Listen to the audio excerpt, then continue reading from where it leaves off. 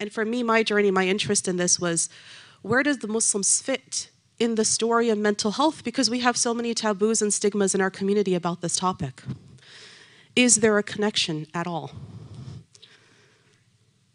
As I was reading, one of the texts that I came across was a lesser-known scholar from the 9th century.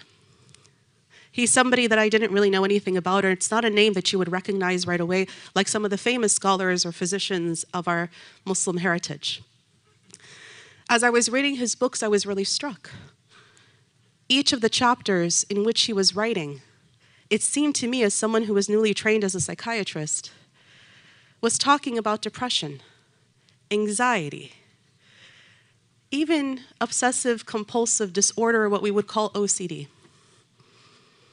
It blew me away, because what we had studied in school and in my training program at the most prestigious universities said that illnesses like OCD were modern illnesses, only discovered in the 19th century, fully classified and diagnosed, and they were only conditions that were found in Europe, typically by white psychologists.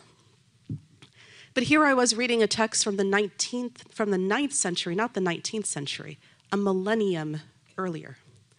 And what I saw there really struck me.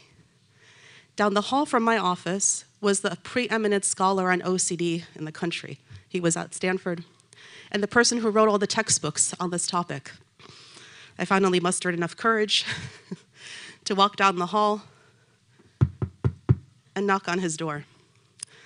And I said, I think I found something here that shows that OCD is actually discovered much earlier than what's written in the books and that we study in our programs. And he said, no. Very nice guy, but he said, I'm a history buff. And he starts pulling off papers that he published from his shelf. He said, here are the Romans, and here are the Greeks, and here's this, and here's this. There is no evidence that this was discovered prior.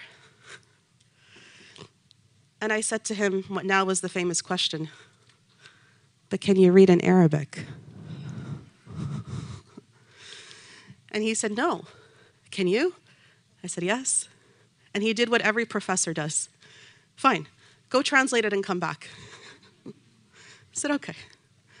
Sat down and diligently translated that chapter and came back and presented it to him side by side.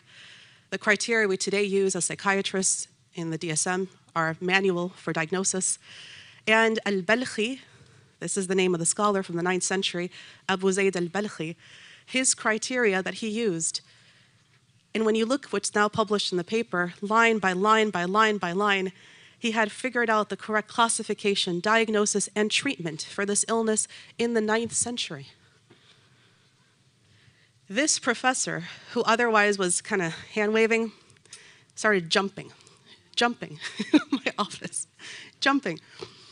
And he said to me, you must publish. I wasn't thinking of publishing. This was a personal journey, personal reading. And so we did. You could read it today in the Journal of Affective Disorders.